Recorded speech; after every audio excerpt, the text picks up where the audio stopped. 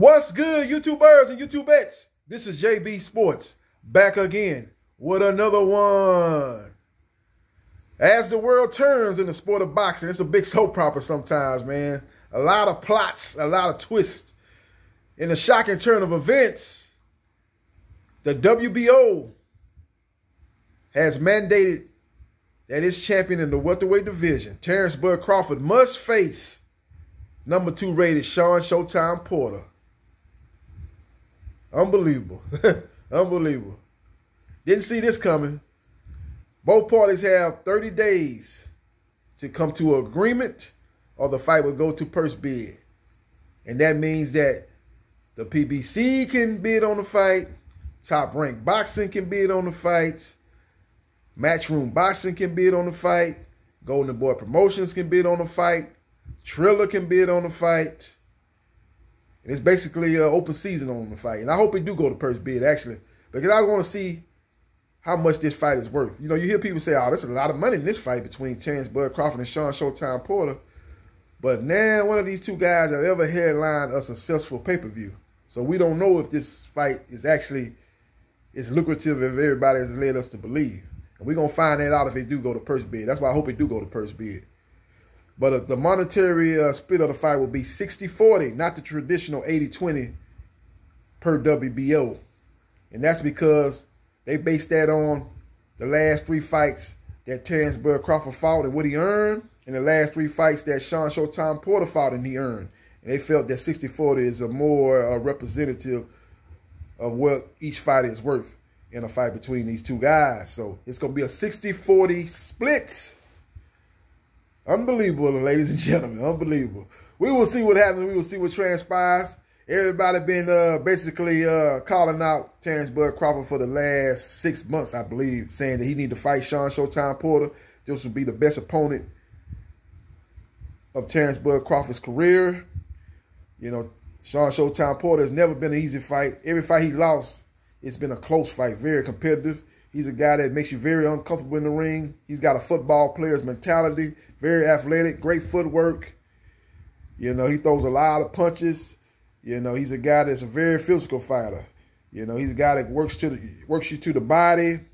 You know, he doesn't have a lot of power, but he's got enough power to get your respect, man. And he's a guy that's pretty much, if you kind of soft, if you the type of fighter that, you know, is basically a finesse type of fighter, or you type of guy that's needs space, you need distance to actually do well in the fight, then you're not going to be able to deal with the pressure and the in-your-face style of fighting that Sean Porter brings to the ring.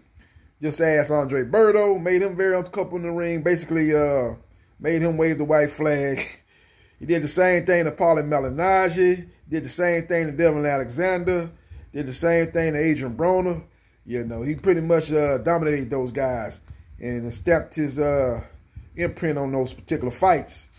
And he'll be looking to do the same thing to Terrence Bud Crawford, which will be a tougher nut to crack because he's a switch hitter. He's a guy that's a southpaw, very high boxing IQ, great jab, a guy that can go from southpaw to orthodox, a ferocious fighter, a guy with a mean streak, a guy that's a complete fighter, good body puncher. He don't get enough credit for being the body puncher that he is.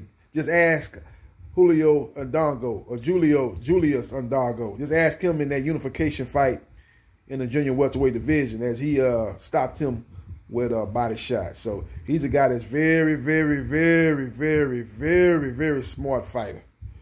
And to me, he's number 1 on the pound-for-pound rankings, in my opinion. I know a lot of boxing experts, a lot of boxing pundits have Canelo Alvarez as their number 1 pound-for-pound fighter. But I don't subscribe to that. I believe that Terrence Bud Crawford is number 1 on the pound-for-pound list. I just don't base it on just resume. I base it on eye test.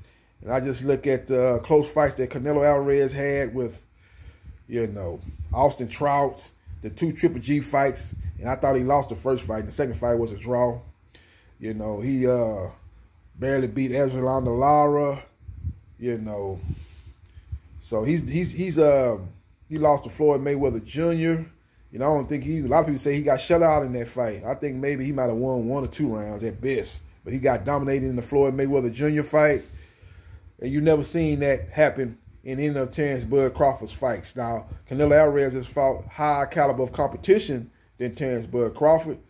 But I'm just looking at the eye test. I'm just looking at the attributes both fighters bring to the table. I just think that Terrence Bud Crawford is a notch above Canelo Alvarez. But that's the breaking news. Terrence Bud Crawford must face Sean Showtime Porter, or he might have to relinquish that belt if he refuses to give him his title shot, because that must be the next fight for Terrence Bud Crawford. Now, he can move up to 154 and start challenging some of the guys at 154 pounds. It won't be Jermell Charlo, as he's got his mandatories lined up, and then everybody wants to see him in a rematch with WBO champion Brian Castanos. So I don't know he got any kind of lucrative option moving up to 154. This is his best option, you know, while Errol Spence Jr. takes on Manny Pac-Man Pacquiao. Errol Spence Jr., in my opinion, is his top dog in the welterweight division. He's fought the better names, defeating Danny Garcia, defeating Sean Showtime Porter, taking on Mikey Garcia and defeating him, beating Lamont Peterson.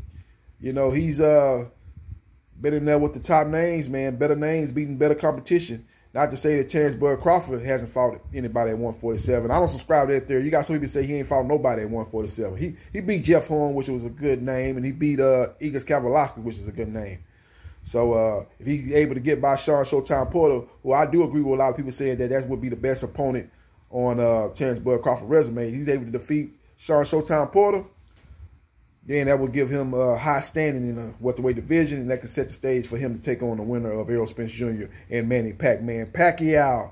Let me know your thoughts about the WBO mandating Terrence Bud Crawford take on Sean Showtime Porter. Who you like in that fight? I like Terrence Bud Crawford to win a highly competitive fight, maybe somewhere around 8 rounds to 4, unanimous decision. I think Sean Showtime Porter do test Terrence Bud Crawford, but I think he'll be able to catch Sean Showtime Porter coming in. He'll get a beat on Sean Showtime Porter, bull rush style, and he'll start timing him and catching him with short, accurate punches, short, accurate two-punch combinations, and I think he'll be able to kind of stifle that Sean Porter's attack en route to a unanimous decision win. Let me know your thoughts about the WBO mandating this fight, and hit the like button if you like the content of this video, and subscribe to JB Sports, the man, the myth, the legend, and I holla.